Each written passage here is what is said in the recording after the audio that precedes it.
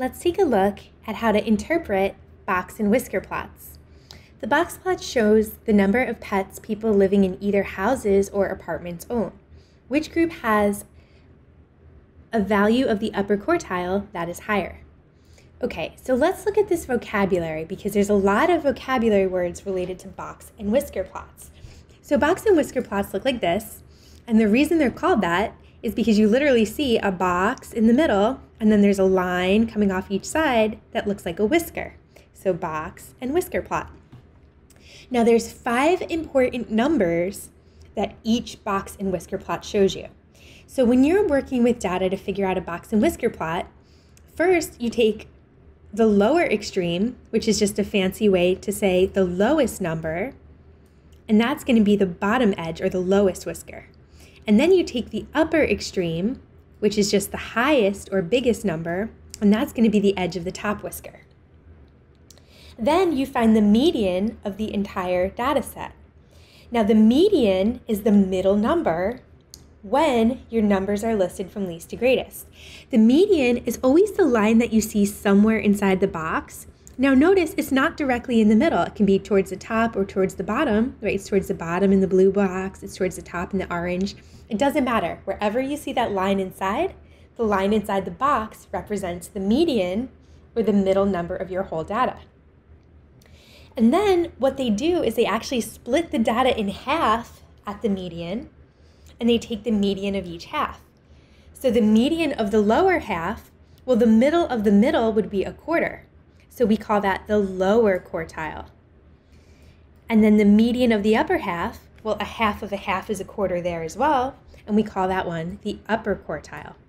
So the bottom edge of the box is the lower quartile, or the median of the lower half, and the upper edge of the box is the upper quartile, or the median of the upper half of your data.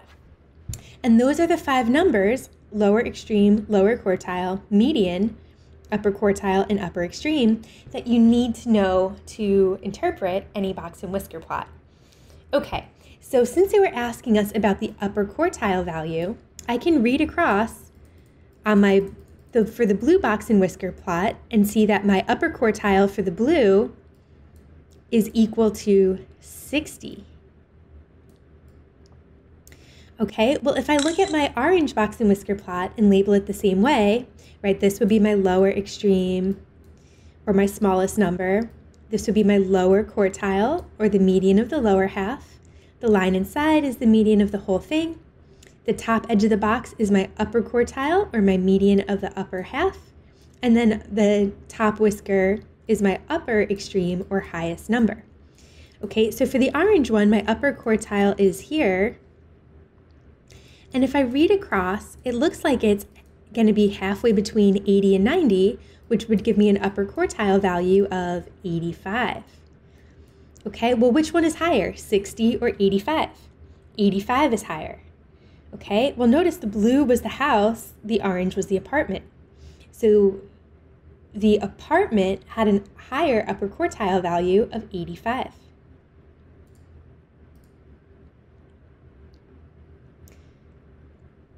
A school makes the following graphs to show how many extracurricular activities boys and girls participate in. Which gender has a value of the upper quartile that is lower? Okay, well, again, remember the upper quartile is the top edge of the box. So the upper quartile of my blue box would be here, and my upper quartile for my orange box would be here. Okay, notice the blue represents male and the orange represents female. Okay, now it looks like if I read across, the blue is right around 145, but it looks like so is the orange. It looks like they're right in line with each other. So that would mean that they are equal. A school makes the following graphs to show how many extracurricular activities. Okay, I think this is almost the same question. Let's see, our upper quartile would be here, like the top edge of the box. And again, it looks like they match up the same. So we're going to say they are equal. The graph below shows an average delay time for flights between a local and international company. Which company has a median value that is higher? Okay, well, the last few questions were all about the upper quartile. Notice this time they're asking us about the median. The median or middle number is the line inside the box. So my blue median looks like it would be right around 50. So that would be the median for the local flights. And for the orange one, it looks like that median or middle number is at 70. So that would be the delay for international flights. Well, 70 is more than 50, so international had a higher median value.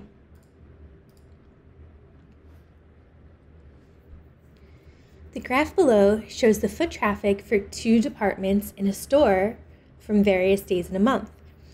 Which department has a minimum value that is higher? Okay, well, the minimum value is the smallest number.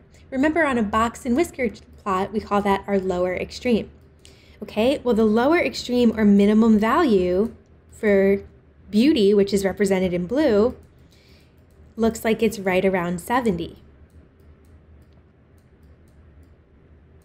Okay, the lower extreme or minimum, right, the smallest number for the orange, which represents sports, is higher than that. It looks like it's right around 80.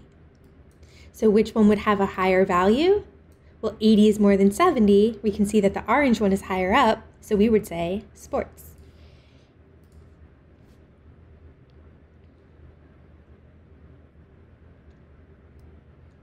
Below is a chart showing the weights of both males and females. Which group has a range that is higher? All right, well, remember the range is your biggest number minus your smallest number. So for the males, my blue chart here, the biggest number, or my upper extreme, was at 120, minus my lowest number, or my lower extreme, was down here at 10. Okay, so 120 minus 10, that's going to give me a range of 110. For the females, my highest number looks like it's up here at 110, minus my smallest number was also 10. So 110 minus 10 would give me a range of 100. So you can see that the male weights have a bigger range, right? 110 is bigger than 100.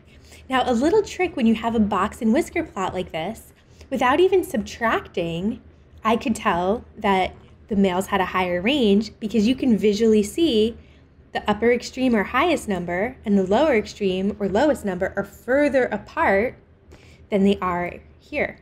Right here, they're just a little bit closer together. So that's another way to tell that the males had a bigger range.